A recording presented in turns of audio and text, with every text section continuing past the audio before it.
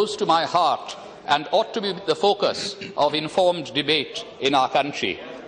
Since my student days, I have been working on problems facing our agrarian economy in a larger global context. The labour of peasant smallholders, sharecroppers and agricultural labourers form the bedrock of our national economy, and their well-being should exercise the minds of the people's representatives and policymakers. The agrarian situation in India, Mr. Deputy Speaker, sir, in one word, is grim. Boasting a rate of high GDP growth, the Economic Survey acknowledges that the agricultural output has grown at a rate of just over 1% last year. The terms of trade against agriculture are clear since the year 2011. The Finance Minister acknowledged in his budget speech that of the 5 major challenges facing India today, the first and foremost is the stress on agricultural incomes. Yet his government has shown no real commitment to address that challenge. In replying to the debate on the Land Acquisition Bill, the Rural Development Minister said in a tone of complaint that the agricultural sector accounted for nearly 55% of employment in our country and contributed less than 15% of our GDP.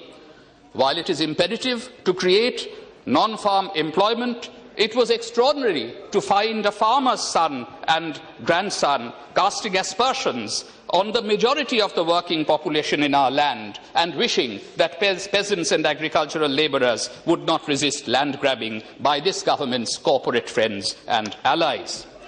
We must not deride small farms. Very often, they are more efficient than large farms, even though we need to address the problem of self-exploitation of unpaid women's and children's labour on families. Of course, suicide by farmers. My friend Sri Karunakaran has given some startling figures in the course of his speech. Cotton cultivators in Maharashtra or Gujarat and sugar cultivators in Karnataka seek subsistence via the market. They need favourable prices and credit for their cash crops in order to command access to food. Tens of millions of peasants in our country live on the borderline of life and death. They suffer from chronic malnutrition and hunger. Now, there have been unseasonable rains that have affected crops in 6 northern states, but we must always remember that we are facing not a problem of nature, but a problem of political economy. It is not just droughts or floods or monsoon failures that adversely affect the odds of life of our peasantry. Our British colonial masters, led by Lord Curzon, used to try and pass off man-made catastrophes as acts of God. But we know in Bengal that the Great Famine of 1770 or 1943 were man-made famines. And our great economists like Ramesh Dutt always pointed out that the food supply in India as a whole had never failed. But the people were so resourceless, so absolutely without any savings, that when crops failed in one area, they were unable to buy food from neighbouring provinces rich in harvests. We must learn from our great economic thinkers and not from our colonial masters. Our agricultural sector is beset with problems of reduced cultivated area and low yields. Our primary producers are caught within the meshes of iniquitous and interlinked product and credit markets. How can we turn things around? Let me suggest some policy measures that must be taken to tackle the challenges of both agricultural production and distribution. Talk about the second green revolution in our country has been confined to the realm of rhetoric and has not been transformed into practical policy. We need more public investment in agricultural science and research, as well as extension services to educate our farmers about best practices. At most, 40% of our cultivated area has irrigation of any kind. Our focus should be on micro-irrigation projects that will provide rural employment in the short run while increasing productivity in the longer term. We need environmentally sound watershed management. In the 1980s, in my own state of West Bengal, the indiscriminate digging of tube wells compounded the problem of arsenic poisoning in groundwater. The current government's Jal Bharo program has been more far-sighted and successful. The central government's Krishi Sinchai Yojana should learn some lessons from Mamata Banerjee's West Bengal. The problem of peasant debt has two aspects. First, the peasantry needs to be freed from extortionate interest rates charged by Mahajans and Saukars. Second, primary producers need access to adequate credit at right moments of the production cycle. The Finance Minister has set an ambitious target of rupees 8.5 lakh crores of farm credit during 2015-2016. Unfortunately, Mr. Deputy Speaker, sir, institutional credit from banks hardly ever reaches smallholding peasants and gets cornered by richer farmers and by agricultural corporations. Better targeting of agricultural credit is an urgent necessity. The peasants never get a remunerative price for their produce, as traders and middlemen in the agricultural marketing chain siphon off the profits. The solution being offered by this government is the creation of a national agricultural market. My own considered view is that this problem should be addressed in the first instance at the local and regional levels.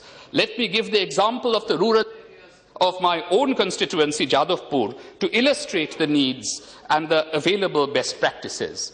Nearly 80% of the holdings in Baruipur, Sonarpur and Bhangur rural areas of my constituency are less than 1 hectare in size. The cropping intensity is 165%. In addition to rice, approximately 20% of the cultivated area is devoted to the production of fruits and vegetables of very high quality. They are mostly sold in local markets. In Baruipur, there is only one cold storage facility with a capacity of 1,200 metric tons, which is not sufficient to cater to the needs of the peasants of the region. Moreover, even this facility is not equipped to store fresh fruits and vegetables. This one large facility needs to be upgraded with the help of central schemes to make it fit for storing fresh fruits and vegetables. Mini cold storage units ranging from 5 to 30 metric tons need to be set up all over the country for groups of small and marginal peasants. On a more optimistic note, let me mention one positive development in Bhangur, another rural area in my constituency. With the support of the West Bengal State's Horticulture Department, a Bhangur Vegetable Producers Company Limited has been established with a membership of 1,750 marginal peasants, all owning less than 1 hectare each. And this company now has a paid-up capital of 7.3 lakhs of rupees. And it is a federation of 100 small peasant interest groups. The company has improved access to inputs and finance, enhanced productivity by promoting better agricultural practices, helped peasants undertake value-adding activities like grading and packaging at the village level, and provided marketing support.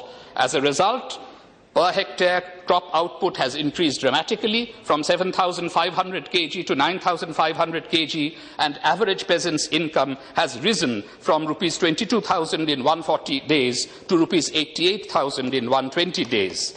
This local example of West Bengal has much wider relevance for small and marginal peasants all over the country.